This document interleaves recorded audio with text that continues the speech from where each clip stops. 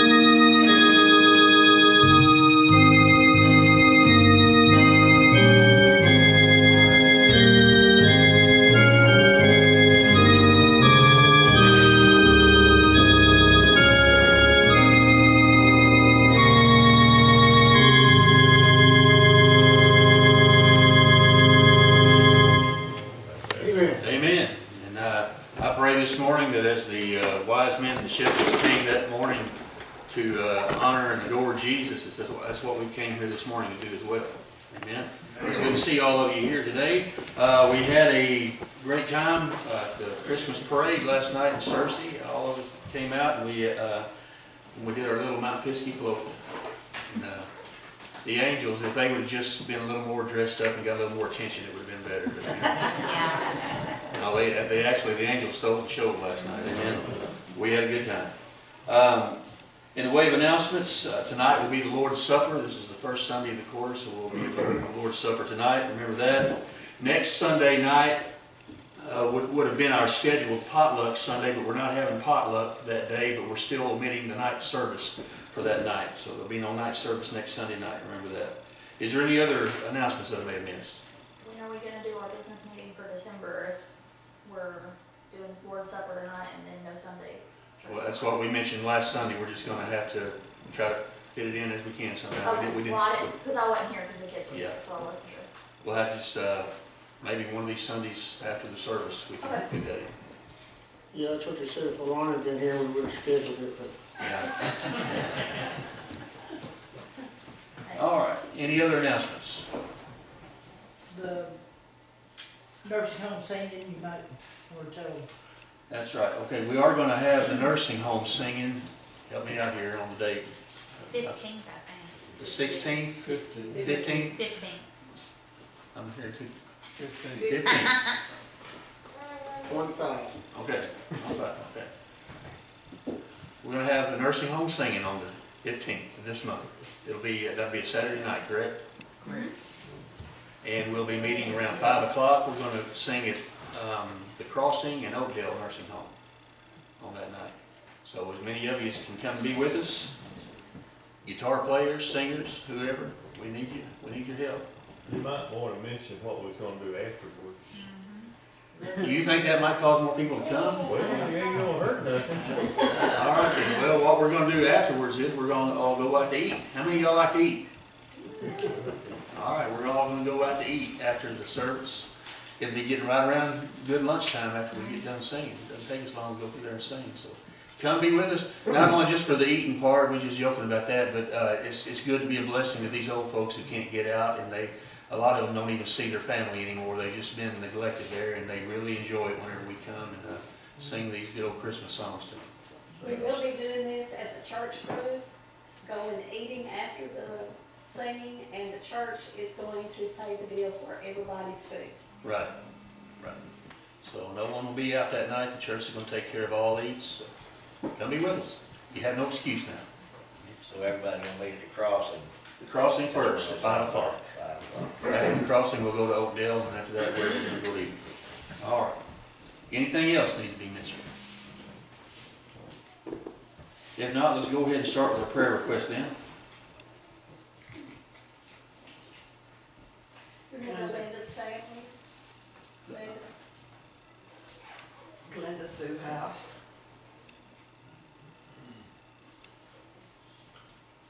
Remember Amy. Remember my mama. And just remember my family. Remember my mom and dad, they were supposed to go, well, mom's going Tuesday, that's the day for their divorce finalization at the court. And also, my dad's been rather forgetful, like bad forgetful lately, and his mom is already in the late stages of Alzheimer's.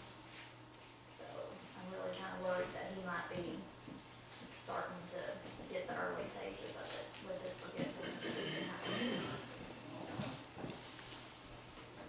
Anyone else? Remember the Davis family, Howard Davis passed away this week. What was that name again? Davis,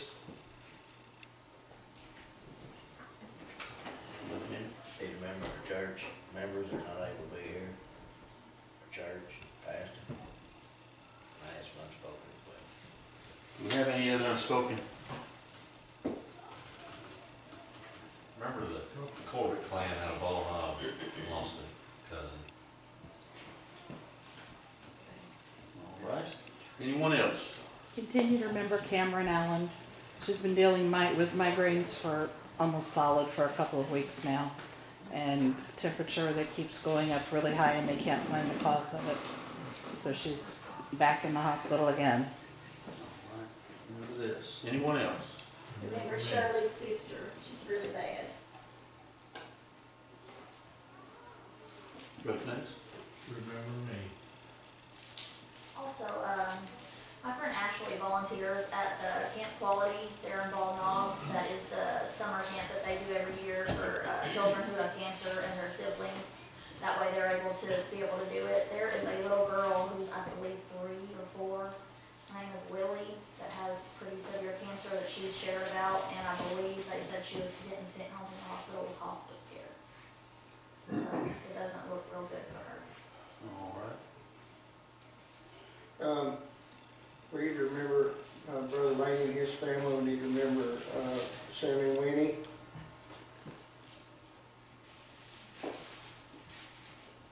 Need to remember Jimmy and Rhonda and her mother.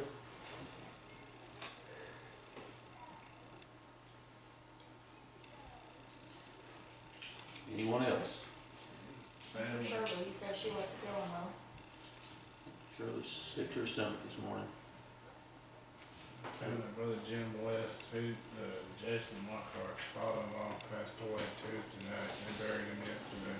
The pastor of faith in Desert for 30 years and was chaplain at the Prairie County Jail. So they hard on that church and family. Let's remember all of them. Anyone else? Anyone? All right, let's go to the Lord in prayer and lift up all these who've been mentioned. Brother Scott, would you lead us, please, sir? At this time, dear Lord, just thanking you for another day of your many blessings. Just thankful to have the opportunity to come out to your house and worship you this morning. Just pray that you can be with all the ones of prayers just been requested for them. You know the needs of each one. Just pray that you can comfort all the ones that lost loved ones during their time of loss. Just pray that you can be with this church that goes down through the years and has always been a shining light in the community. Just pray that you be with the lost around the world that they might see their need to be saved. That's to be with Brother Russell, who delivers his message this morning, and pray forgiveness of my sins. Christ, I pray. Amen.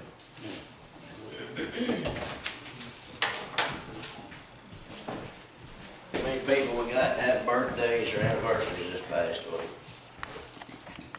Birthday. And you. Hey, you wouldn't let them get me. And Scott and Jean. Hey, we got a bait up. Where you going? I gotta go get Emily. Her birthday's 3 days after his. Oh, okay. Few of us then. Few of us. Oh, man. Did you get a haircut, Scott? Just risque. Just make a conversation while we're waiting.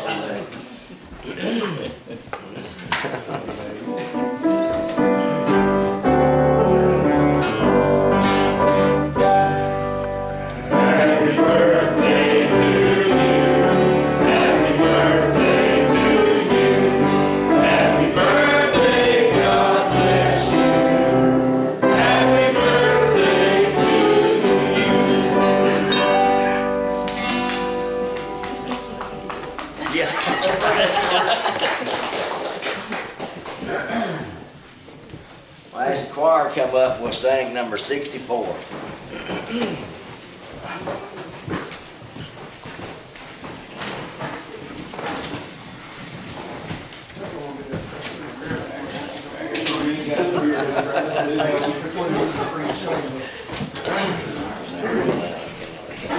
I'll play my man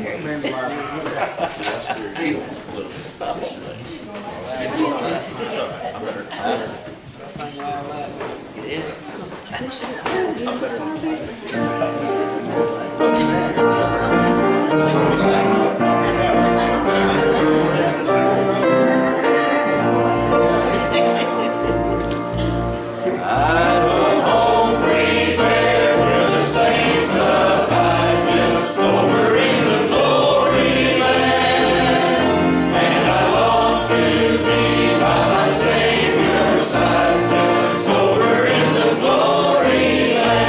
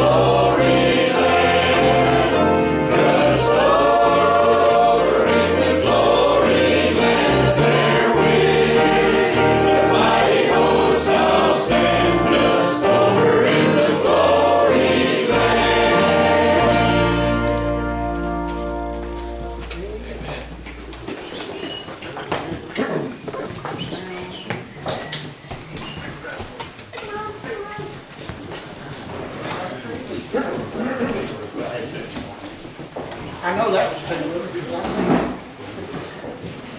I'll play my mandolizer. I don't know if I've ever tried this song on the mandolin.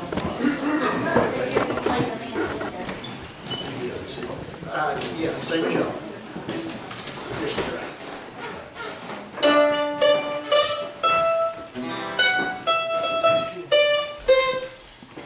Yeah, that'll work. Come in on the F. We've clearly rehearsed this a lot, just separately. So, yeah, it's a song.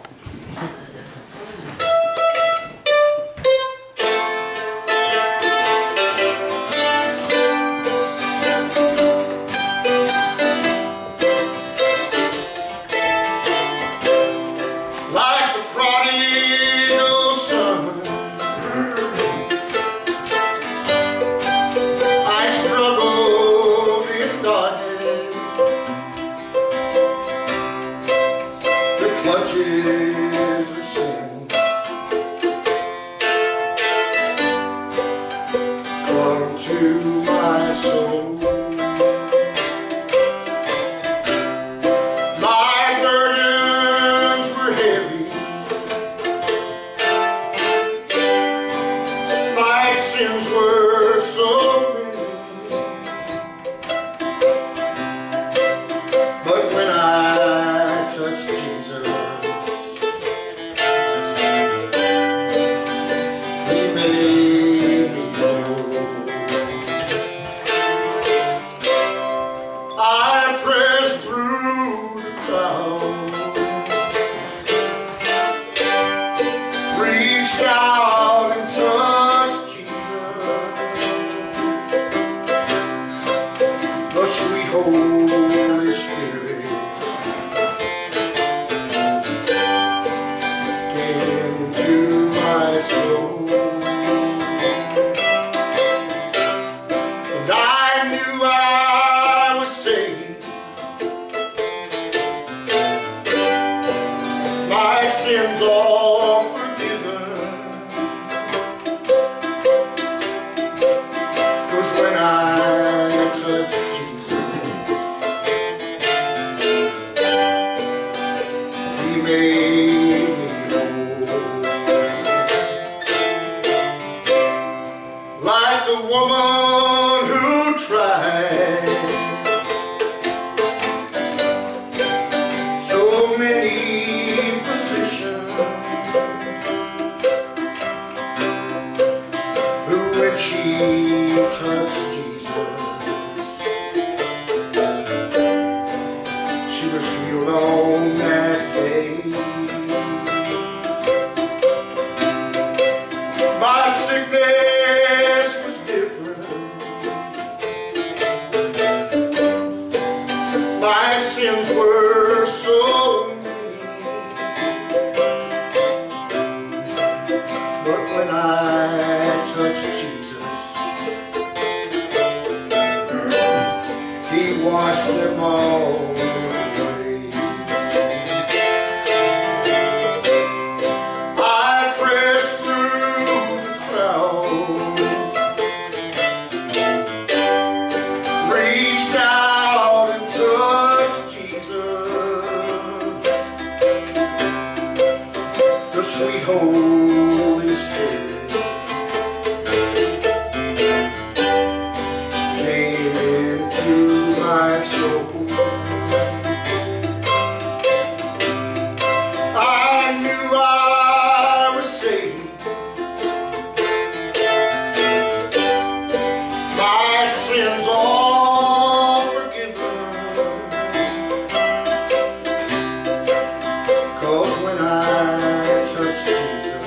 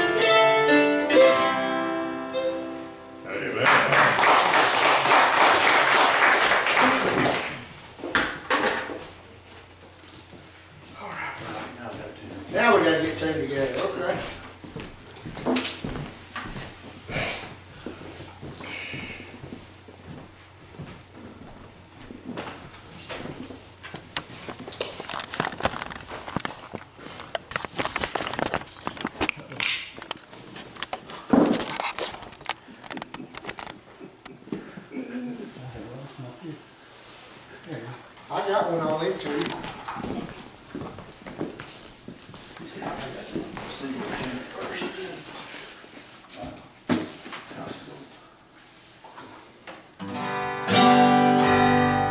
That little clip-on was the best thing I ever did. All right, yes, sir. I ordered me another one, so I won't be off next time, so. We're gonna do it in D. D-chord. Would it be hard for you to go to C? You have to play in C. We'll keep it D. Ain't no thing for her. She'll just move up a fret. You want to do C? Might be easier to sing this morning than C. That's me. Would be easier if you do You the don't C. care if it's easy for me. Just take me for granted.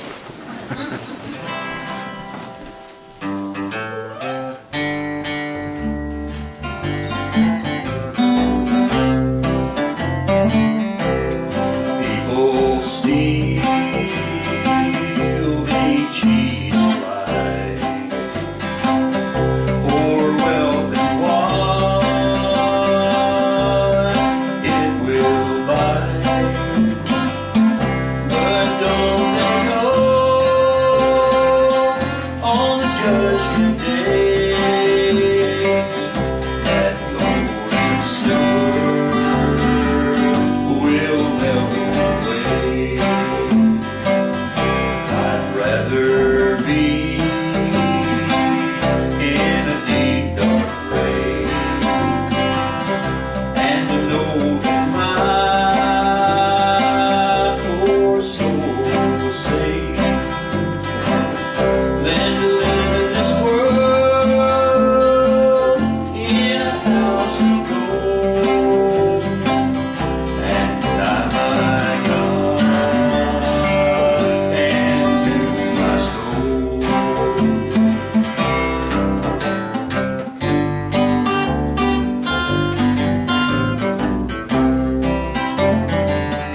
What good is gold and silver too if your heart's not pure and true? Oh, sinner, hear me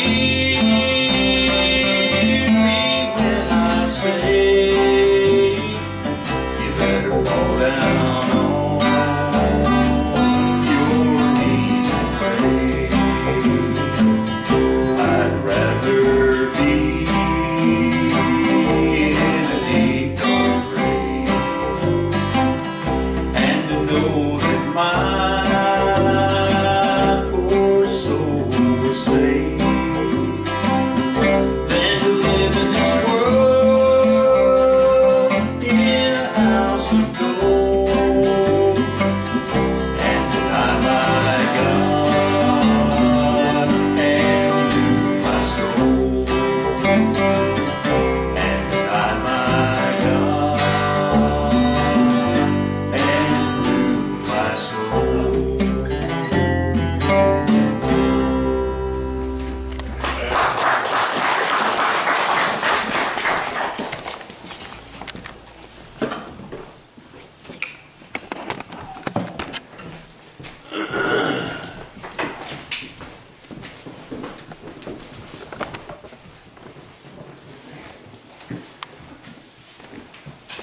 I should have just kept it in D, Kelly.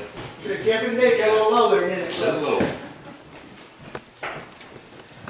Oh, I don't know, it would have been any better in D, to be truthful with probably you, not, probably not. if we're being honest. Turn with me, if you would, to Genesis chapter 13, please.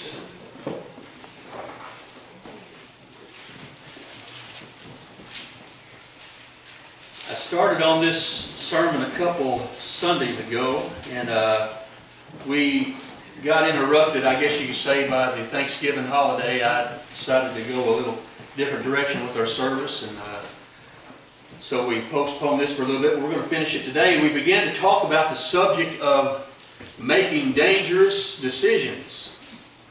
Dangerous decisions. And we looked here at the story of a man by the name of Lot. Look with me, if you would, beginning in chapter 13 and verse 10. It says, "And Lot lifted up his eyes and beheld all the plain of Jordan, that it was well watered everywhere, before the Lord destroyed Sodom and Gomorrah, even as the garden of the Lord, like the land of Egypt. And thou comest unto Zoar. Then Lot chose him all the plain of Jordan, and Lot journeyed east, and they separated themselves the one from the other. Abram dwelled in the land of Canaan, and Lot dwelled in the cities of the plain, and pitched his tent toward Sodom. But the men of Sodom were wicked and sinners before the Lord exceedingly." Now, let me just go back and review what we've already talked about. We had this issue here with Abram, who would later become Abraham, and his nephew Lot. They were both herdsmen. They were very wealthy. They had lots of herds and flocks. And their cattlemen began to fight amongst each other, and they had to separate. And Abraham told Lot, he said, pick whichever direction you want to go. If you go east, I'll go west. If you go north, I'll go south. And the Bible tells us that Lot, in verse 11, chose him, and that means he chose for himself. And that's a dangerous decision right there, to choose anything for yourself. But he chose him all the plain of Jordan. Lot looked and he saw all of that beautiful grass, and he thought about how good that would be for his flocks and his herd, and how material-wise it would be a better choice for him to go in that direction, even though the city of Sodom and Gomorrah was in that direction, a wicked city. He made this decision without God. He made it not thinking about God, not thinking about his family, but only thinking about himself. And it was a terrible decision. The first point we talked about was this choice that Lot made. And not only this choice, but we talked about Lot's character, and all this bad choice did was just reveal the weakness of Lot's character. It showed exactly how spiritually weak that he was. Now, we're not going to go much more into that. We'll just go right on into our third point. But the third thing that I want you to see is not only Lot's choice, and not only Lot's character that revealed his choice, but I want you to see Lot's calamity. Lot's calamity that came as a result of his choice. Now, at the first, there didn't seem to be any calamity. Amen? Thank you, brother. And I would imagine that if we'd come up to him and seen Lot back then, we would have probably thought, well, hey, boy, Lot, you are a very successful man. Things look like they're going well for you. Here you are, a councilman here in Sodom, and you're living in a nice home. You have a good family. Your daughters are married to some of the leading citizens here in Sodom. Hey, Lot, what a success you are. You've got money in Sodom First National Bank. You're a member of that liberal First Church in Sodom Heights. Probably hobnob and drink cocktails with the pastor of that church. Oh, Lot, he's just doing real well. His children may have been voted the most likely to succeed in their high school because, after all, their father was so very successful. There he is sitting in the gate. He looks so prosperous. He looks so successful. But in the eyes of God, he is a colossal failure. I want to read you something. I want you to turn to Genesis chapter 19, if you would. I'm almost embarrassed to read it, but I want to read it to you. Now, it's not that I'm embarrassed to read the Word of God, but I'm embarrassed of the story that this man has of how he failed God. I want you to notice that God is so fed up with Sodom and Gomorrah. And the way that they lived was a stink. It was a stench in the nostrils of God. And God sent two angels to warn Lot to flee from that city. And when these two angels came to warn Lot, now they appeared as men. And all of these sexual perverts in Sodom saw them, and they wanted to commit their filthy abominations upon these two visitors from heaven. And Lot, he's a little embarrassed by it. He's brought the angels into his house, and these perverts are banging on the door with their perverted, filthy lust, and they're banging on the door saying, "Let us in!" And here Lot is on the inside, and I want you to listen to what this pussyfooter of a Christian has to say. In verse 17, verse 7 of chapter 19. And said, "I pray you, brethren, do not so wickedly." Did you hear that? What's going on? And Lot goes inside, and then he hollers back out to them, "Oh, brethren, please do not so wickedly. Don't do this. First of all, he's calling these filthy sodomites his brothers. And then look, he says, and say, I pray you, brethren, do not so wickedly. Behold, now I have 2 daughters, which have not known man. Let me, I pray you, bring them out unto you, and do you to them as is good in your eyes. That is, he was going to sacrifice his 2 virgin daughters upon the altar of their filthy lust. Behold, now I have 2 daughters which have not known man. Let me, I pray you, bring them out unto you, and do you unto them as is good in your eyes. Only unto these men do nothing, for therefore came they under the shadow of my roof. And they said, stand back. And they said again, this one fellow came in to sojourn, and he will need be a judge. Now will we deal worse with thee than with them? And they pressed sore upon the man, even Lot, and came near to break the door. Now, I'm not going to tell you any more of the story. I'm sure most of you have read it many times. But what a tragedy this was. And I told you at the beginning of the message that it would be hard for you to believe, if you didn't know any better, that this man was even a saved man, that he even knew God. But he was saved. The Bible says he was saved. And what happened here? He had become so much a part of Sodom, he had sunk so low in sin, he had made some decisions so wrongly that now he has lost the ability to even make decisions rightly. His mind is warped and twisted by sin. You ask, now how could this happen? Folks, I want to tell you what, it can happen. It can happen to anybody. And here's a man who, in my opinion, has reached the ultimate low by offering his 2 virgin girls to these perverted sodomites. How could this have happened? I want to tell you something and you listen to me. Sin will warp your mind. It will warp your mind. I don't care if you are a Christian, it will warp your mind. I told you this before, I'll tell you again. There are 3 people sitting in that pew, in that spot that you occupy. There is the person that you are right now. Secondly, there is a person that you could be if you sold out to Jesus 100%. Very few of us ever do that. And oh, what a revival we would have in this world if all of us would sell out for Jesus 100%. But thirdly, there is a person sitting in that pew right there where you are, the person for evil that you could become if you turn your eyes away from God and you get out of His will and you drift into sin. Amen. I don't think that there's anybody here today that really, truly understands the person that you could be for evil. But I'm telling you, there's a person that you could be for evil. The things that you are capable of doing, you probably don't even understand that the person you are capable of being, that evil is down in all of our hearts, folks. All of our hearts. You say, no, not me, Brother Russell. I know, now, since I've become a Christian, I have matured. Let me tell you something. Don't you fool yourself for 1 minute. That which is flesh, and you are still in the flesh. And as long as you're in the flesh, you are capable of anything. You take your eyes off the Lord, you start making bad decisions, just a bunch of small decisions stacked up, and it will amaze you what you could be or what you could become or what you could do. I was reading about a man in the Old Testament by the name of Doeg. I think that's how you pronounce his name. And it was prophesied of him that he would commit certain terrible sins. I mean sins like, the Bible said, like ripping open pregnant women. Terrible things like that. And you know what Doeg said? He said, am I a dog that I would do such a thing? Am I a dog that I would do anything like that? I wouldn't do anything like that. But you know what? He did.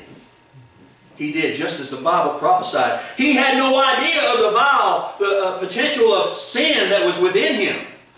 I'm going to tell you, you have no idea either how low you could go. And I'm talking to you, Mr. Preacher. I'm talking to you, Mr. Deacon. I'm talking to you, Mr. and Miss Sunday School teacher, Miss Goody Two-Shoes, that sugar wouldn't melt in your mouth. I'm telling you, there are 3 people sitting in that seat. And one of them is the person of evil that you could become if you take your eyes off of the Lord. And I'm telling you, there is no limit to the violence and sin which you could sink. David was a man after God's own heart, but look at the violence that got into David's heart. That's the reason, folks, the Bible says, let him that thinketh he standeth take heed lest he fall. Now, I'm amazed that the Bible calls this man over and over in the New Testament a man who'd been justified, a man who'd been saved, but he was. And what a horrible story this was. He had lost the ability to see the difference between right and wrong. You know, that seems to be a common thing today. Let me read to you something that a leader of a correctional school for boys said. He said, one of the great problems that we have in this school is the boys that come to this school have absolutely no concept of right and wrong. Folks, we have an entire generation like that today. Amen. We have people that live all around us, they have no concept of right or wrong. Sin had so warped the mind of this man Lot, and now God begins to send judgment. Look at verse 24. Chapter 19, verse 24 and 25. I won't read the whole story, but listen to this.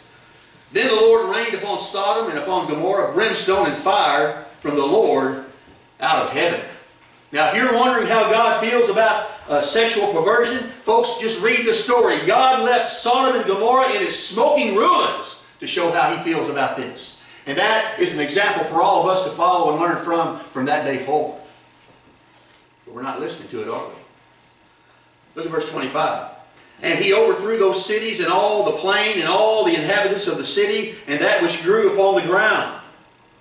Now look in verse 26. But his wife looked back from behind and she became a pillar of salt. Now skip down to verse 35. Now this verse talks about his two daughters here. And they made their father drink wine that night also, and the younger arose and lay with him, and he perceived not when she lay down, nor when she arose. Thus were both the daughters of Lot with child by their father. On top of everything that's happened, folks, now by an incestuous relationship, both daughters are pregnant by their father. Now let me talk to you for just a moment about Lot's calamity. God sent judgment to Sodom. And the carcass of sin was now bloated. It was now ripe for the vultures of judgment. And listen, God would have spared that city. You believe this? God is merciful. He would have spared that city if He would have found just 50 righteous people in it. But they couldn't even find 50 righteous people. Nor 40, nor 30, nor 20, nor 10 righteous people in that city. And God called Lot out of that city. And did you know that those two angels had to practically drag Lot out of that city, the Bible says? Lot was there. He was looking. He's still there looking over his possessions. He's still counting the money in his bank account. He's saying, bidding goodbye to all of his friends and his good buddies. And the angels had to say, Lot, hasten out of this city. God is going to destroy it. But He loved it that much. And you all remember the story. How his wife, how she looked back. How she lingered. And she looked back, hating the idea of leaving. She looked back, and the Bible says she turned into a pillar of salt as the fiery judgment of God fell upon her. And now she's forever embalmed in the Scriptures. Amen. Then we see Lot. He's here up in a cave now. And his two daughters who have gotten their education from the world. His two daughters who he wanted to be so sophisticated. His two daughters who he wanted to have the advantage of this world. They have become so corrupted and by the philosophies of Sodom, so depraved and so carnal in their minds that they get their father drunk. And they're hiding up there in this cave. And the first sister goes in and she lies with her father. Then the second. An incestuous relationship. And then both become pregnant. What a pitiful story. Such a terrible story. Folks, here's a man, the Bible says that just in the beginning, he just simply pitched his tent towards Sodom. But he made that decision without God. That's a terrible thing to do, folks. Any decision that you make without God is a terrible decision. And I told you this earlier in the message. You better not judge something by where it is, but by where it's going. I tell you what, I'd rather be in the shoes of some baby Christian who's immature but going the right way than to be in the shoes of a mature Christian who's turned away from God and is heading the wrong direction. Amen. Don't measure a thing by where it is, but by where it's going. Now I want to ask you a question this morning, all of you. Where are you headed? Where are you headed?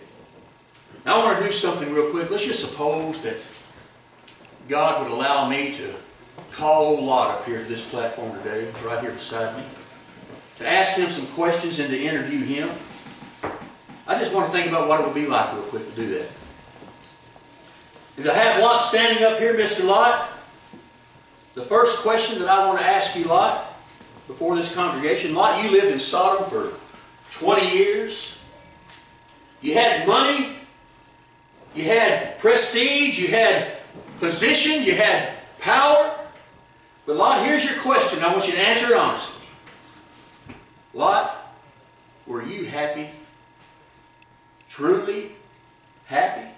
I mean, did you have joy down in your heart? And folks, Lot would answer you and me, and he would say this: no, I did not. I believe he would say, to be perfectly honest, Brother Russell, I was quite miserable as I lived there. You might be asking, Brother Russell, now how in the world do you know that he was miserable? Well, if you won't believe me, maybe you'll believe the Word of God. Let me give you a verse of Scripture. 2 Peter chapter 2 and verse 8. Check it out. The Bible says this about Lot. And that righteous man, dwelling among them and seeing and hearing, vexed his righteous soul from day to day with their unlawful deeds. He was a vexed man. You know what that word vexed means? It's a word translated to mean tormented. In other words, he was tormented. He tormented his righteous soul day by day. He was a child of God, but life for him on earth was a living hell. And put it down where you can read it. The most miserable man or woman on the earth is not a lost man and woman, but the most miserable person on this earth is a saved person out of fellowship with God. Amen? Amen. The most miserable man is the child of God playing footsie with Sodom. When God saved you, folks, He didn't save you so that you couldn't sin anymore. But He fixed you so that when you did sin, you wouldn't enjoy it anymore. Amen? And a carnal Christian is not a joyful Christian. He has no joy. Listen, that righteous man, the Bible says, vexed his soul from day to day. Now I'm going to tell you something. If you can hobnob with Sodom, and if you can live in the suburbs of sin, and you can fellowship with the sodomites and the wicked things of this world, and it doesn't vex or trouble your soul, then you've never been saved. You've never been saved. I'm not pointing any fingers incorrectly. The Bible says that. If you're a saved person, you're living that way, the Holy Spirit is going to convict you. And if you're without chastisement, you're not His son. Now, I want to ask you another question, Lot.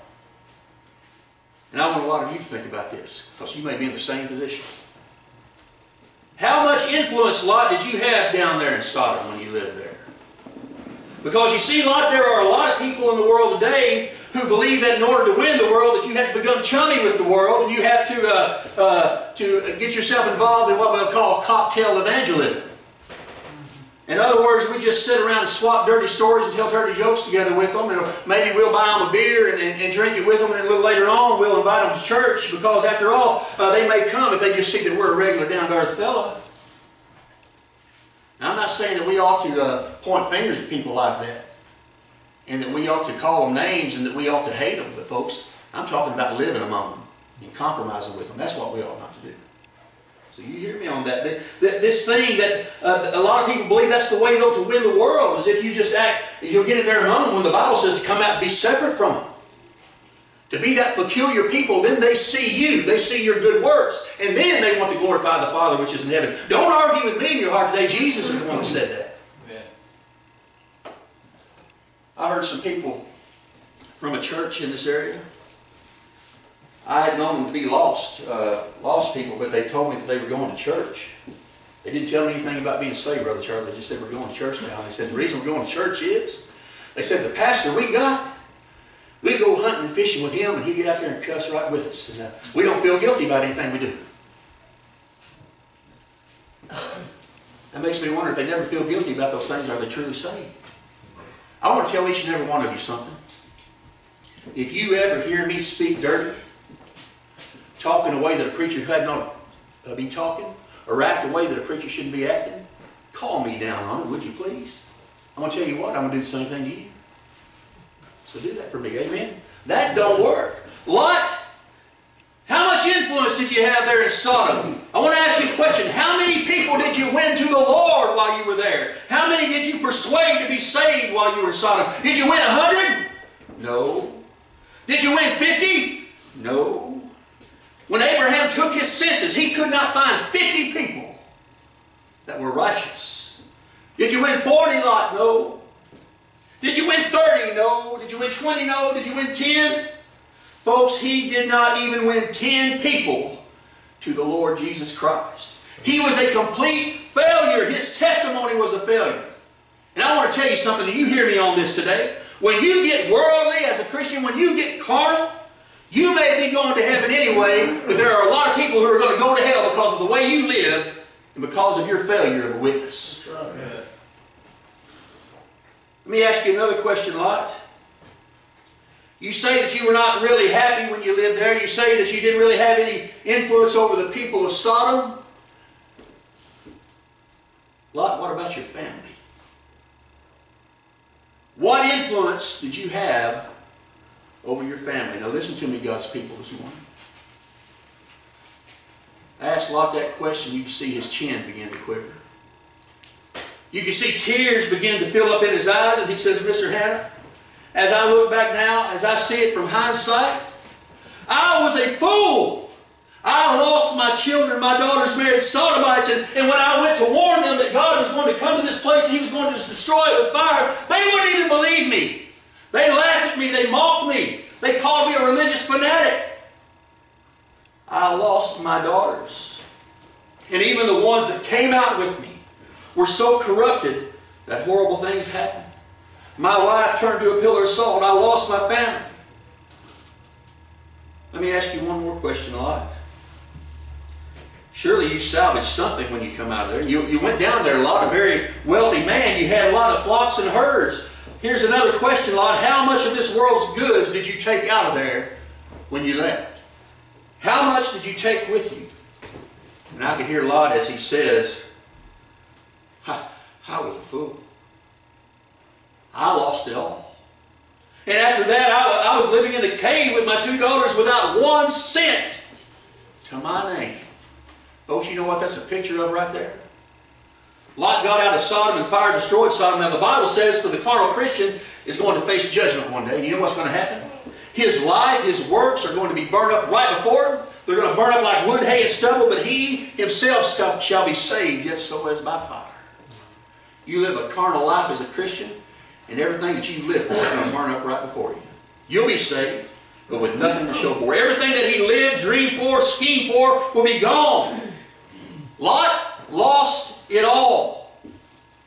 Let me tell you something. Abraham didn't lose it all. That's a different story right there. Let's think about that for just a minute. After Abraham told Lot, he said, you go east, I'll go west. You go north, I'll go south. And Lot, of course, he went east. God appeared to Abraham after that and said, Abraham, I want you to look to the east. I want you to look to the west. Abraham, I want you to look to the north. I want you to look to the south. Abraham, I'm going to give it all to you. It all belongs to you. Even that part that Lot took. Abraham, it belongs to you. Amen? Abraham, it really belongs to you. Not 1 stick, not 1 stone, not 1 grain of sand belongs to him. It all belongs to you. Folks, let me tell you something. It pays to serve Jesus Christ. Amen. It pays to serve Jesus. And Abraham is still the possessor of that land. And during the millennium, it will be Abraham's land. God gave it to him. You know, when I was a kid, Brother Kelly, we had this saying, you remember, if somebody lost something and somebody else found it, they would give it back. They'd say, finders, keepers, losers, weepers. Amen? That happened a lot back then. Listen, the Bible teaches something different than that. Not finders, keepers, losers, weepers. Jesus said, listen to this verse, whosoever shall lose his life for my sake in the Gospels, the same shall find it. It's not losers, well, here's the way it goes. It's losers, keepers, and keepers, weepers. Amen? Listen, losers are the finders and the keepers are the weepers. Whosoever, Jesus said, shall lose his life for my sake in the Gospels, the same shall be saved. Oh, Abraham, he did what God wanted him to do, and God rewarded him for it. Jesus said, Matthew chapter 19. Everyone that hath forsaken houses or brethren or sisters or fathers or mothers or wife or children or lands for my name's sake, the same shall receive an 100-fold and shall inherit everlasting life. Amen. Thank you, Lot, for talking with me, but there's one last thing that I want to ask you, Lot, as I close this message. Lot, what advice would you give to this congregation this morning? And Lot says there are two things that I want to tell them. First, I would remind them to watch their decisions and always involve God in their decisions, because decisions determines destiny. And watch the small decisions. I would tell them to not compromise with sin and to deal with sin the moment it raises its ugly head. Deal with it right then. Okay, Lot, what's the second thing that you would say to this congregation? He says, I would tell all of these Christians out there who are not walking with God, who are out of His will, to repent and get right before judgment falls. To repent and get right before judgment falls. Don't be as foolish as I was, he would tell you, and lose it all. Did you know that the Bible says that if we judge ourselves, we will not be judged? And that's our privilege right now to do that as we prepare for a song of invitation. Let me talk to you for just a moment. There may be somebody here this morning, and you may be right smack dab in the middle of a dangerous decision that you made for your life, and your life is in turmoil right now because of it. Folks, it's not over for you. We have a loving, forgiving God, amen? And if we'll just repent of that sin, judgment won't fall. If there would have been 50 righteous people, even 10 righteous people in that city, God would have spared that wicked city. He will forgive you of whatever condition you're in right now. Just because you made a bad decision doesn't mean that you're forever in that predicament. You call upon the name of the Lord. The Bible says that we'll confess our sins. He is faithful and just to forgive us of our sins and to cleanse us from all unrighteousness. Amen? You can get out of that predicament. Folks, the danger of that predicament that you're in right now, think about the question that not only is it destroying your testimony, and did you know that your testimony is one of the greatest things you have in this world? You may be proud of your house and your car and your guns and all that stuff, but your testimony is one of the greatest things that you have. And if you ruin your testimony, what good are you in this world for God? Lot could not even convince his sons-in-laws and his daughters to leave that city because of the life that he'd been living.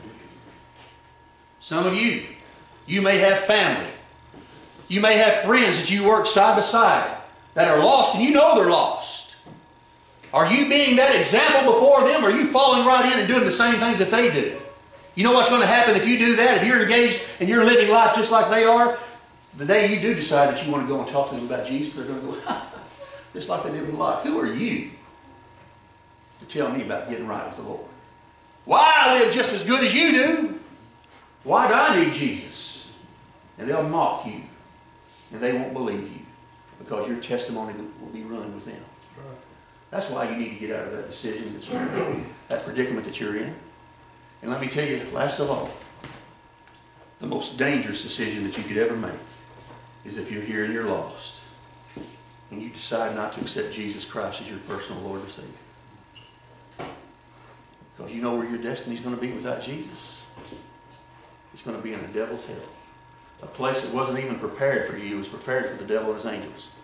But you will be cast into that place without Jesus. That's the most dangerous decision. If you have any decision you need to make today, let's all stand.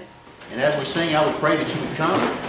However the Lord is dealing with you, whether it's to be saved, maybe it's to join this church, whether it's to be baptized, or whether it's just to pray for someone who needs prayer, or to rededicate your life and get out of the predicament that you're in.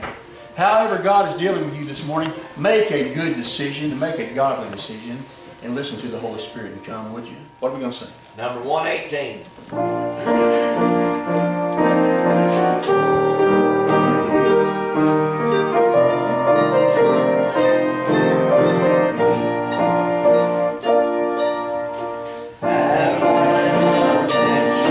I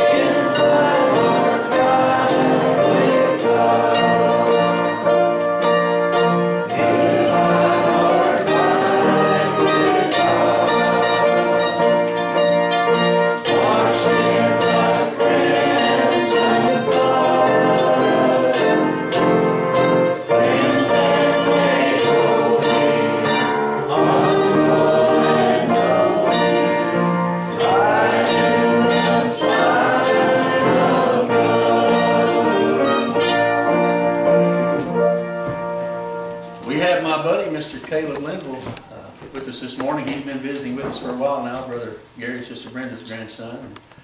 I've been talking with Caleb a lot. We discuss the Bible a lot. We have been for a long time. But, he's been coming and visiting with us for a while, and he feels that the Lord is leading him to come and join our church by letter from Foster's Chapel.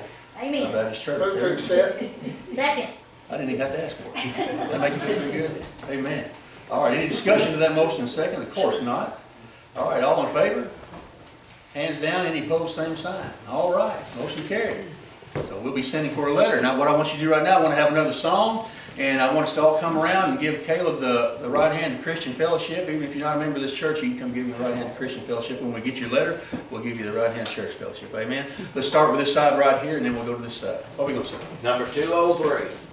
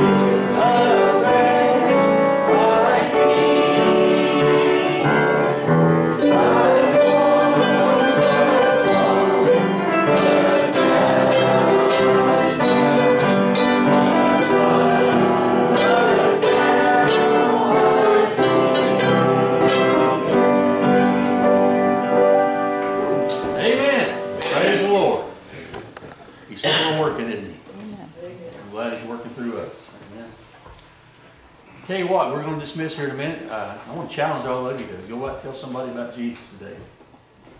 There's a lot of people out there that need to know about Him. And above all, live the kind of life that you'll be believable when you do tell them about Jesus. Amen.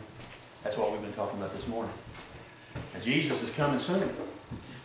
I don't know exactly how soon, but I know it's soon. Let me tell you a little story. I was in the laundromat this last week, and Brother Boyce and Sister Martha was in there. And there was some fella in there, big, tall fella, big guy. He come walking up to us, and he said, "Do any of y'all love the Lord?" And I said, "Well, amen, they sure do." And he said, "Well, you better get right, because He's coming back in 2026. I said, "Oh, really?" Wow. You know, my Bible's always told me that no man knows the hour. Not even the Son, but only the Father. And He'll tell the Son when to come. Amen? Well, at least we know He ain't coming in 2026. Exactly, because that man be telling the truth, wouldn't he? Amen? But my point is, I don't know when He's coming, but the Bible says He's coming. Jesus said He would return. He's going to prepare a place for us. He is coming back. Amen? And when Jesus says something, you can take His word to the bank. Amen? He'll keep His promise. So with that promise, we know that's a true promise. We need to get out and tell as many people as we can about the Lord. Amen. So let's remember that this next week. Any other word or announcement before we dismiss? Could be before 2026. Amen. It sure could. I sure ain't gonna tell the Lord he can't come back over here. You know, Lot, I love your message this morning, because Lot, if anybody questioned him on why he went there, he had every good reason in the world to do what he did. Right. As far as the world was concerned. Right. But Mama had a saying that you dabble, you get it on you. Right. There's more to it. Right. But, you know, anytime we compromise, even if it's for the right reason, if God is not involved in it, there's going to be a price to be paid. So it's such a great lesson for all of us. I've made the mistake myself, so great message. Thanks, sir. And let me say this, folks. I hope nobody thought this morning that I was running down the people of the world, the sinners that are without God because of the things they do. We need to love them as well. And if we don't love them and carry Jesus to them, they're never going to be saved. And Jesus died for them just as much as he did us. I wasn't running them down. I'm just saying, I was more or less talking to God's people. We just need to make sure that we're an example before them.